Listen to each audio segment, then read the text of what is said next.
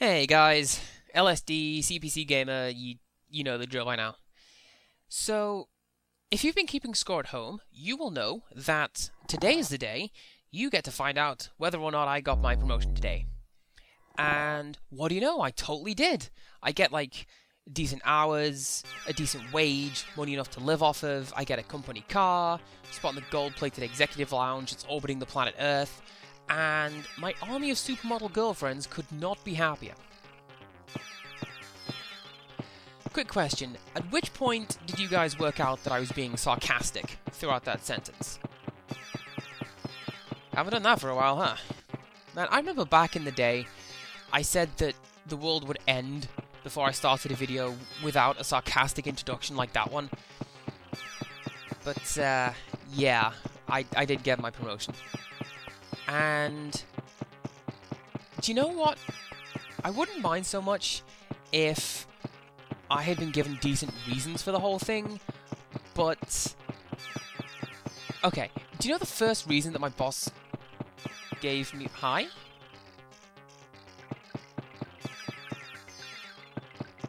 Are you gonna move there, long-nosed Dan? Since yeah, you and your buddy there are stuck in a T-pose, I guess you're glitched out. I forget where I learned that. If ever you find an unidentified skin or model in a pack, try to fit it to a T-pose to find out if it's a person. Anyways, the first reason that my boss gave me for not promoting me, he doesn't like my face. Now, sadly, this one is not sarcastic. He says that mine is not the face of a manager. This is not what a manager looks like. And, I mean, he did go on. It's not just that. He said that during the interview, I didn't say enough. And during the interview, I talked too much. Go figure. He said that I answered back too much, which... It's an interview! The whole point is that he says something, I respond. That's how interviews work. And he said that it's really bad how whenever he said anything bad, I tried to counteract him, which, again, that's how interviews work. And he brought up how at one point he gave me an impossible task to perform that he knew was impossible. He wanted to see what I would do when faced with a job that I cannot complete. Now, personally, I tried to do as much of the job as I could, which sounds pretty reasonable, right? Wrong! What he was looking for was for me to tell him to stick his job and then just not do it at all, because I mean, that's how you win over the boss on his first day, right? That's how you impress the guy that you're trying to make give you a promotion. And he came up with some other stuff as well, like how I didn't answer a bunch of questions, none of which he had even asked during the interview. And then he sort of played it off like that's my fault, but do you know what? I don't care.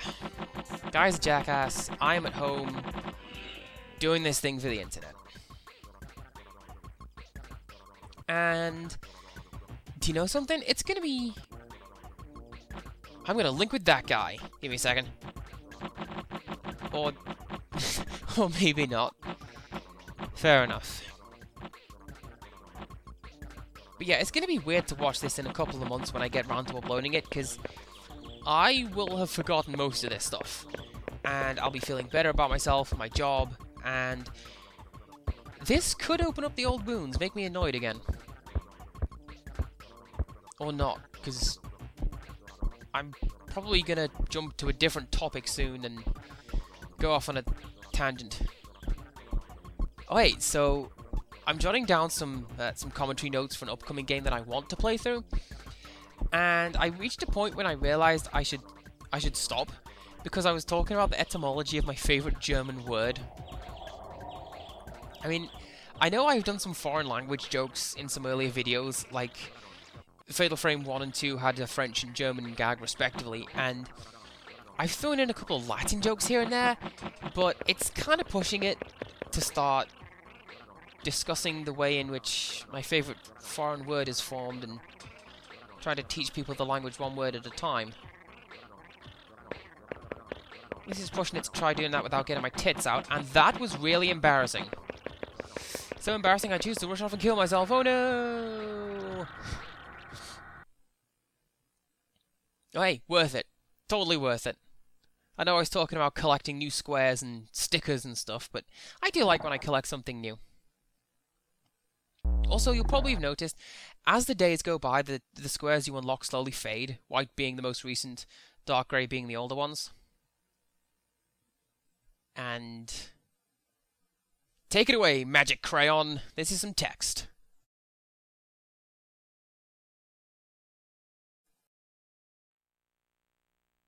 Wasn't that great? Yes, it was.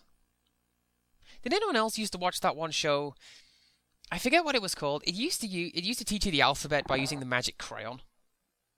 It was pretty great. And not the weirdest way I was ever educated as a child, let me tell you. My granddad, he used to teach me to count through the medium of gambling. Like, he'd say, oh, tell me when horse number 6 crosses the line, or how many goals did West Ham score, so that he could collect his winnings while I learned to count. And then we would go for a pint.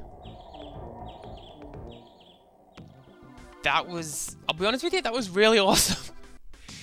Oh hey, very similar story. I was on the train the other day, I'll probably explain why later, and there was this guy in front of me, and he was teaching his kid to read through the medium of the WWF. And what on earth is that humming noise? Is it those guys? I think it is. Oh hey, so, yeah, this guy. I showed you this guy the last time I was here and the dream cut off abruptly. These are reproductions of him. And this is what he is meant to look like. And sound like, apparently. You got anything for me there, Rayman? I guess don't. By the way, this guy, he's meant to be an opera singer. Or a juggler. But as far as I can tell, I'm pretty sure I've seen him juggling, especially given his hand movements. And... can you link with him? Bah! No, you can't. Alright, yeah, let's go. So, on the train, guy was teaching his kid to read through the WWF.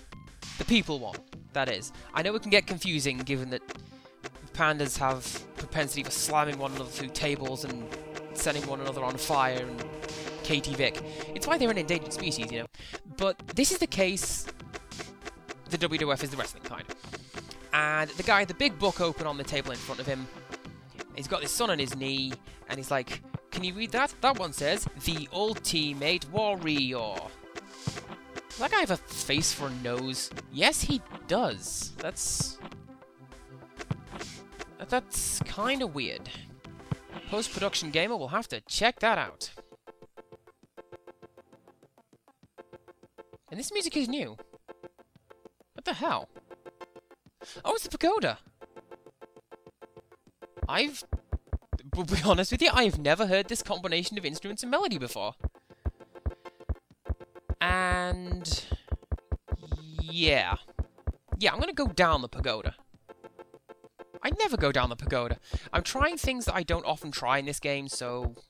why not go down? You go, Andrew, you rock and roll rebel. Or not. Got that wrong.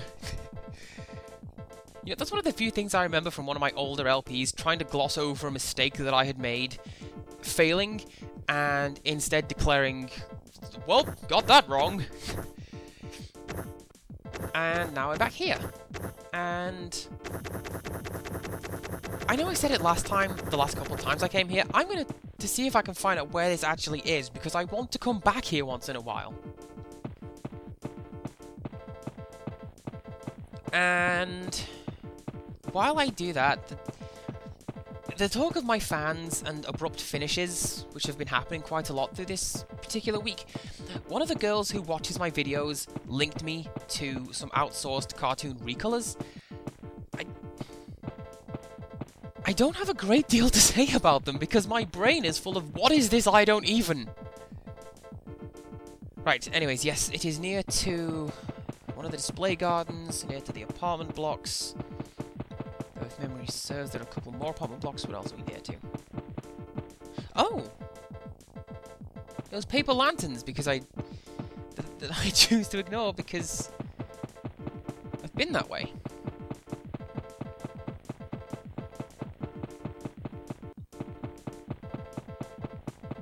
Oh hey, Tengus! I'm gonna go over there and see if they're actually working this time. Is Tengus, Tengu, Tengai... What is the plural form of Tengu?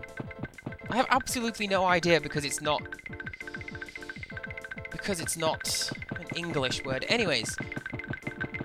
And they've rendered properly. Awesome, I'm gonna catch up with him. Although just watch the game throw Greyman at me this time. It likes to do that.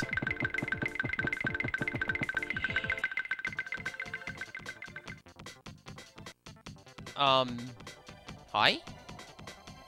I thought I was meant to change into a monstrous vermin after waking up from restless dreams. In which I see that town. Silent Hill. You promised you'd take me there one day, but you never did, etc, etc, etc. Wow, did I just link the Metamorphosis and Silent Hill 2? I'm pretty sure I did. That's pretty weird. I know I like to take weird tangents when LPing, but that's a pretty weird one. And now I'm awake. What are we at? Oh, just under 12 minutes of recording. I think I'm gonna have one more. Yeah.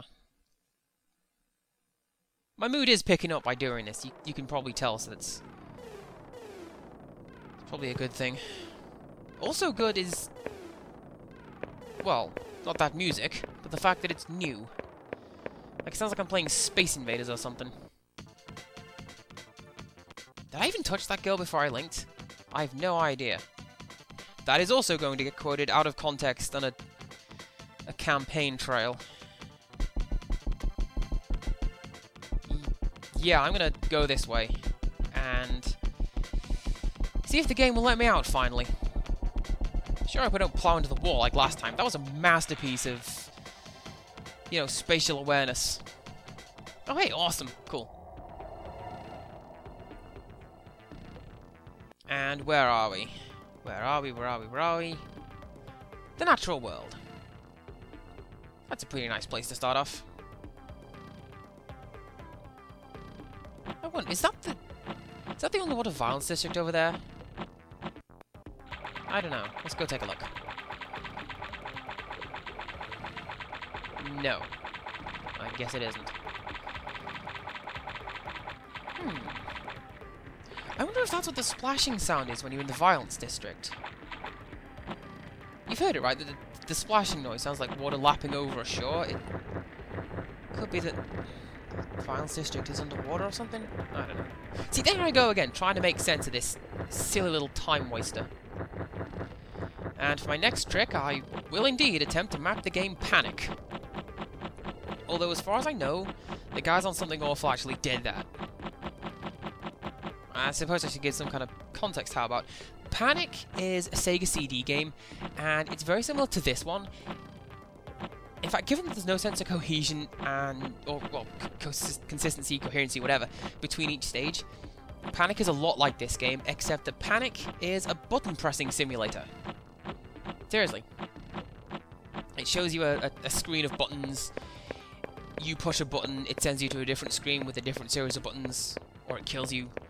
It usually kills you, but if you do that, then you spawn on the same screen with the same buttons to push, until you find one that gives you all the buttons to push. And even weirder than the fact that this game got made, it got localized for America, and it got a PS2 port. And I own a copy. Like, a physical, legitimate copy. And it's so stupid, and I'm gonna play it for you guys. Maybe I won't. Unless I can stream it, because that sounds like it'd be pretty fun. Unrelated note, I did not know that you could link to India from the world map. How's that? I've learned something today. I wonder where the other exits go. Whoa! Hello, squeaky floor. Nice.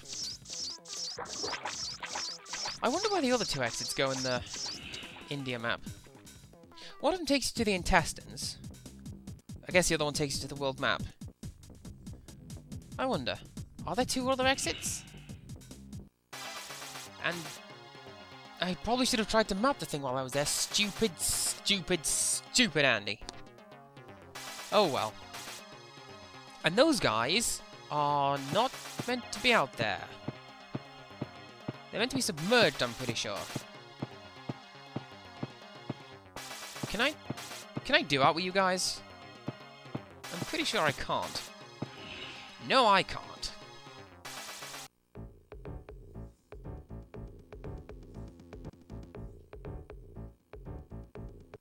Oh, hey, I'm back here. I don't remember if I mentioned it or not, but I'm in love with this particular combination. The cottage that's covered in writing. It's kind of spooky to me because this could actually happen. Like, it's obvious you couldn't coat the entire world with writing, like you see in the natural world, but you can conceivably cover a house with writing like this. I've actually seen pictures of houses covered in writing like this. I don't remember if it was in Pripyat or not, but I know it was somewhere in Russia. And probably gonna have to link to pictures of those. Speaking of linking, that was nicely executed, game.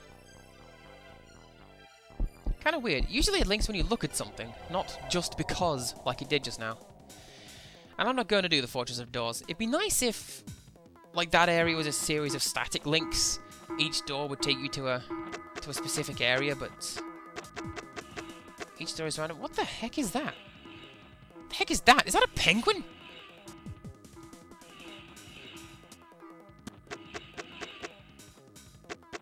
Oh, hell yes, those are penguins! Wonder if I can link with them. Do they come back? Yes, they do come back! Can I link with them? No? Yes? No? Yes, I can! Awesome! Why hasn't the music changed? Oh, I'm back here. I can't say I've ever had that happen before. Because I'm pretty sure that I kept jumping around... What's it? The Violence District during one of the first episodes. Which may have been episode 1. Hey guys, welcome to me saying what I did 6 months ago while I do that same thing after work. Sorry guys, I'm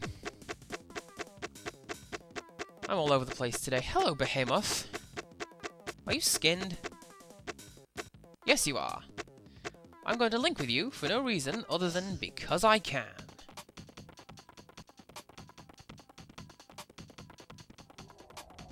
Hi? Oh! Well, how about that? This is another thing that I've not shown you before. This is the Moon Bridge. And why it's called the Moon Bridge, I assume you're going to ask, Mr. Guy watching this video that I invented solely to put hypothetical words into your mouth. Well, when my controller... my controller starts responding properly, there we go. There's a moon at the end. There's one at the other end, too. And this is the moon, well, the same moon that you sometimes see in the pagoda. Or one of them, anyways. There's like a dozen textures for that thing in the pagoda map, so we're going this way. Something interesting, if you go to the end of that tunnel, you're actually walking into a black box and linking with a wall. And you can tell because it makes the linking noise rather than running the footsteps and loading a warp tunnel. You know, it simultaneously makes me very happy and incredibly depressed that I know the inner workings of the game's engine like that. And the fact that I do look into games like that, it ruins things for me sometimes. Like, if you ever played Bioshock, there's one part where you walk up to a corner to pick up... I think it's a new gun or something? Whatever, you walk up to this cove and you see your shadow being projected onto the wall in front of you. The idea is you turn around and, you know, surprise, it's a new splicer who runs away. trouble is, you don't actually have a shadow in the Bioshock game engine, so as soon as I saw that I did have one, I'm like, yeah, okay, very careful, because there's a bad guy behind me. It would have been a fine shock if I didn't geek out and understand how the shadow physics worked. And you know what? I'm going to explore the toilet again. See if it has any kind of repeating effect on the dream, or if it helps to influence the dream chart. Oh, hey, there's an idea. I wonder if doing the same thing over and over again would make the dream chart lean more towards the static. Alright, that's it. Next time I play this thing, I'm going to try and do the same thing every single time I come to the same map. See if it helps things become a little more static. Assuming I remember this whenever I come to play this game. I got loads more stuff to do and upload before I even come to write notes for the next batch of LSD videos, so yeah, I'm just going to go and explore Kyoto some more. I was thinking of going into the temple, but I always go to the temple. Oh! Okay, I'm going to show this off. Okay, so this right here, if I turn it the right way, this says grass. Kusa. And I'm looking at it upside down, but, I mean, trust me on this one, that says grass. It's a cute little symbol, too. It looks like a little tubby robot standing on its head. Ah, well, back to roaming. Way to go, Andy. 4,000 years worth of history and culture condensed into tubby robots doing headstands. Although, in my defense, it is not the most culturally insensitive thing that I have ever heard. There was this one point, way back in college, my friend Mike was singing that one Monty Python song, I Like Chinese. If you don't know it, you can gather the content of the song from the title, if nothing else. Anyways, he's singing this, and another girl in class, Catherine Fan, turns around to him and says, "Don't you think that some people might find that a little culturally insensitive, Mike?" Now, Mike is some variety of evil genius, right? And thinking on his toes, he says, "I didn't know you were Chinese, Catherine." She says, "I'm not, I'm Korean." To which Mike responded by shrugging and breaking back into I Like Chinese, except even louder and more abusive than before. But that's alright, because this was Catherine with a K, so she was frumpy but not psychotic, and definitely not the sort to trap us inside hellishly difficult block puzzles. Or was that one Catherine with a C? I don't remember a great deal about Catherine other than it's a game comprised of equal parts confusion, frustration, and pretending that it's not just Persona. Which is very hard to do, given that the cast is pretty much everyone from Persona. I also remember that the box art was wholly misrepresentative of the game as a whole, featuring, as it did, gigantic boobies, because, I mean, nothing gets a game to sell better than slapping some boobs on the cover. What if you could actually put breasts on the cover of a video game? You know, like gel packs on the front or something like those creepy Japanese mouse mats? This is not a good idea, by the way, but it would generate controversy enough to get people to pay attention to me, and that is always a good thing. I wonder if I can get a job at Acclaim Entertainment, because that's their kind of thinking. Anyways, this stream has gone on for way too long, so I need to try and find a pit or something to throw myself into, so I can finish it and go back to improving my mood, apparently. Perfect. You got anything for me there, Sky? Oh, nomads. Nope, nope, nope, don't care, not doing that. We are going this way. We are jumping down a pit.